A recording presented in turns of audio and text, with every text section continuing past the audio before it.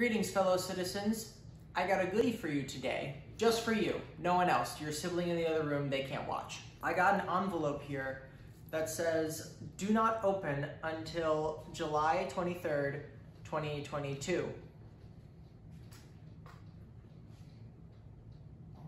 That's today.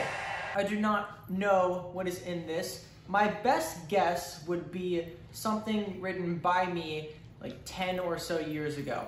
I hope it's 10 years ago because that would be second grade, and I don't remember anything from second grade. Zena, would you like to add anything?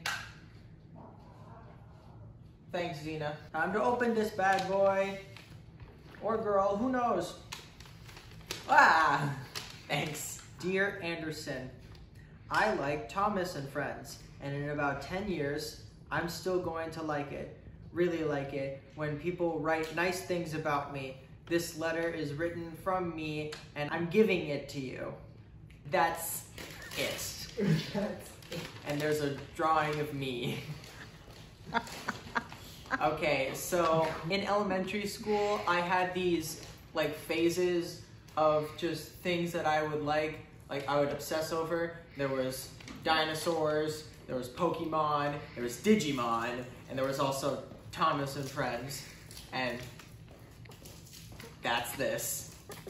I guess I still like it. I have an appreciation for it. Zena, you weren't there when I wrote this. So this is from second grade. I got something to remember from second grade, and I can see that my drawing skills are impeccable.